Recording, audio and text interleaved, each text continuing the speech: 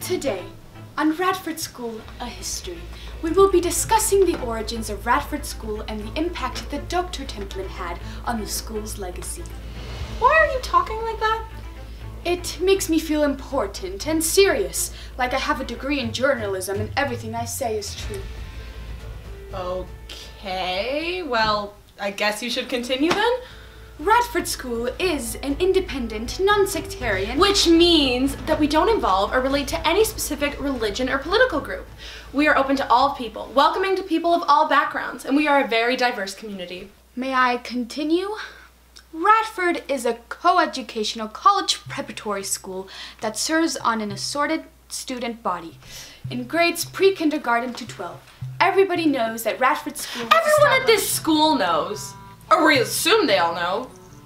Do you know? Well, did you know that Radford School was established in 1910 and that it was originally a school called El Paso School for Girls?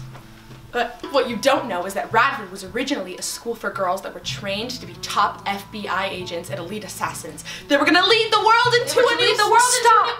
What are you doing? I'm enriching the story. No, you're not. What you're doing is lying. Well, you call it lying, but I call it life enriching. You're not helping. Go away. Radford School was founded by local businessmen and area ranchers who wanted their daughters to receive an education which would qualify them to enter any Eastern college or university. They could also skip college and simply be finished young ladies in their own home. Ah, yes, read and write and speak 3 different languages, all while doing needlework on horseback and side saddle, of course. Yes, of course, they could become well-educated women in their own homes.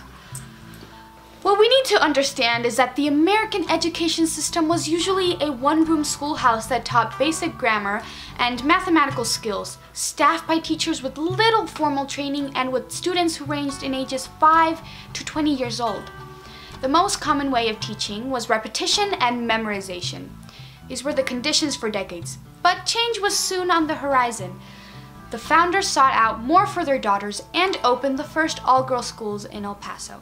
The first buildings used were homes in the Sunset Heights area on September 15, 1910, with Ora W. L. Slater and Miss O.E. Taffel as associate principals.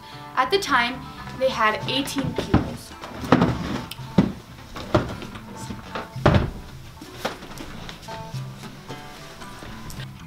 The homes overlooked the Rio Grande River in Juarez, Mexico. The school was so close to the border that shots could be heard, and stray bullets were a normality. It was the Wild West all over El Paso.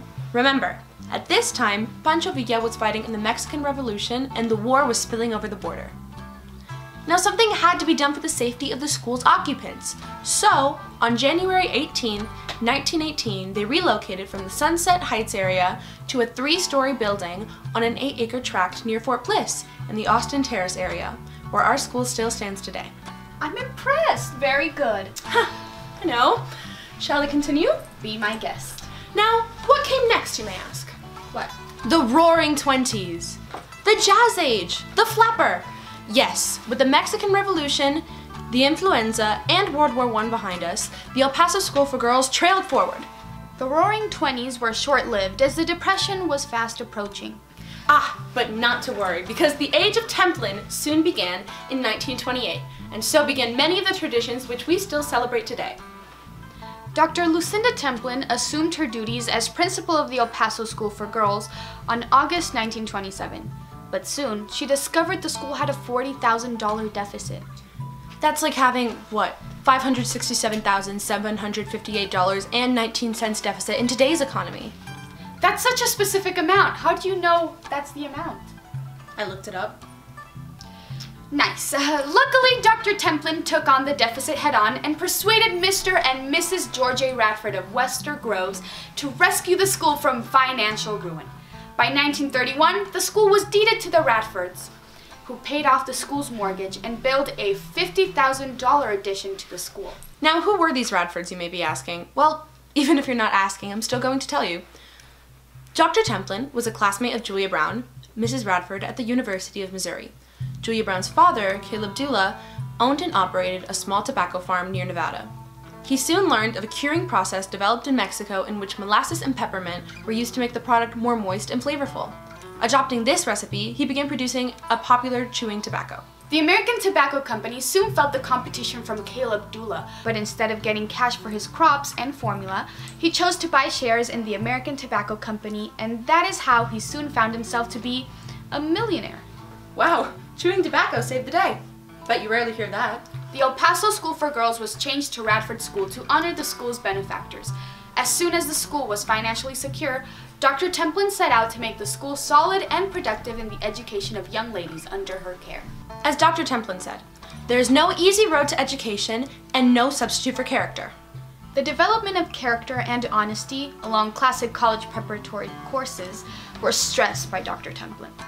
In 1933, a substantial addition to the school's facility was made by the G.A. Radford estate. In 1937, another building was erected and the campus was increased to 22 acres.